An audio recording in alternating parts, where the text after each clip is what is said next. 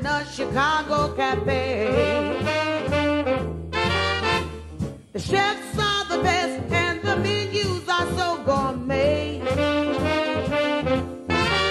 The best cuisine on the scene is in Chicagoland, USA.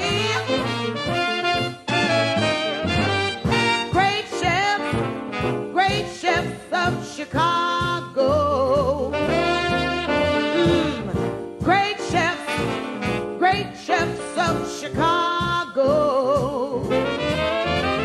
World-class cooking, continental style. The recipe will make you linger a little while. Great chefs of Chicago. Welcome to Great Chefs of Chicago, a television masterclass with chefs of some of the finest restaurants in the Chicago metropolitan area. This time, the Cottage and Chef Carolyn Buster. Born on a farm near Hammond, Indiana, she was the youngest of 7 girls and began cooking early. As with many of the new generation of American chefs, she did not wend her way through the European apprentice system, but studied here and abroad, then worked a stint with Louis Zathmary of the bakery in Chicago. Chef Buster, with husband and co-owner Jerry, opened the Cottage over a decade ago in Calumet City. It is a curious location for the recreation of a French country inn. Calumet City has traditionally been a manufacturing site for Chicago and has been over the years informally annexed into the metro galaxy. It is not exactly Lyon. One food writer described it as the culinary wilds of Chicago. Nevertheless, the Cottage has generated richly deserved critical and customer acclaim while winning Mobile Travel Guide Awards since 1978 and Travel Holiday Awards since 1980.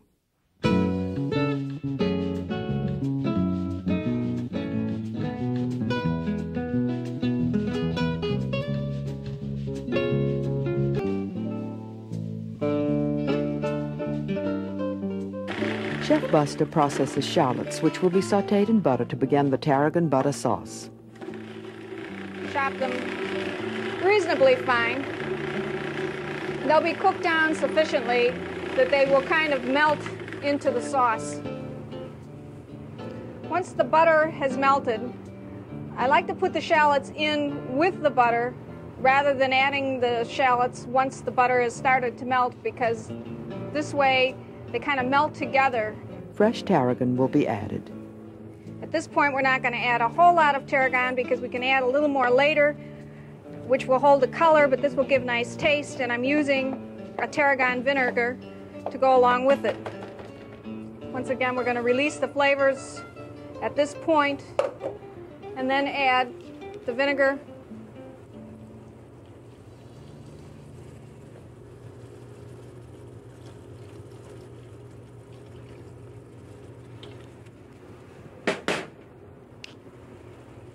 And some white wine,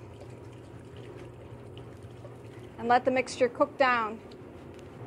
You can see now the butter is starting to brown in the bottom of the skillet, starting to get a rich nut-like color, which again adds taste. The enormous sea scallops are sautéed quickly and will be wrapped in blanched spinach leaves.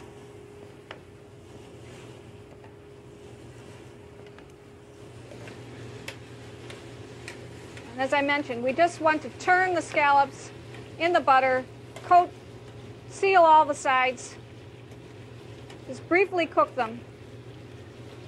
Actually, the scallops will be totally cooked by the time the scallops are hot in the middle. So we really don't want to cook them at this point because we want to put them in the oven and steam them in the spinach leaves. The purpose for using the spinach is not only for flavor, but for color and eye appeal. And it also retains the moisture in the scallop. In this case, where we have a very big one, we'll put a couple leaves on this side before we fold the leaves up.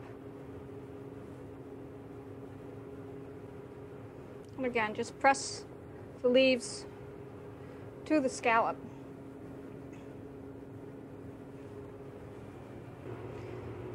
You can see now that the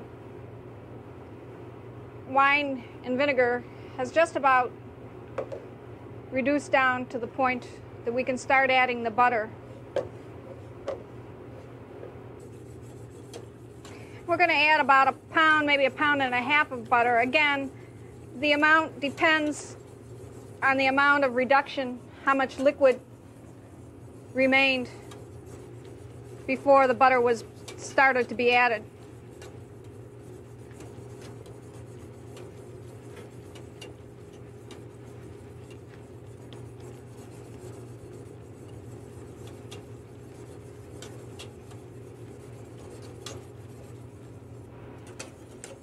Of the sauce being together, in this case I don't particularly want it very thick. The more butter you add, the thicker it's going to get. We're going to stop and we're going to add some creme fraiche.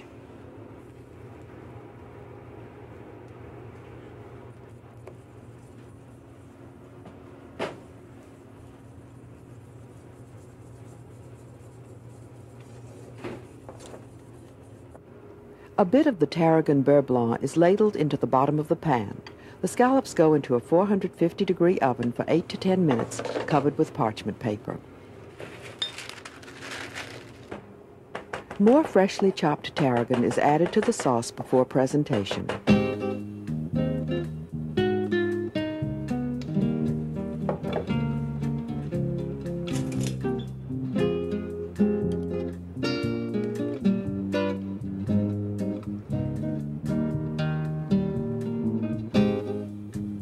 3 kinds of caviar complete the assembly. The caviars that I'm using are all American caviars. Sturgeon caviar from Wisconsin, whitefish golden caviar, and red salmon caviars.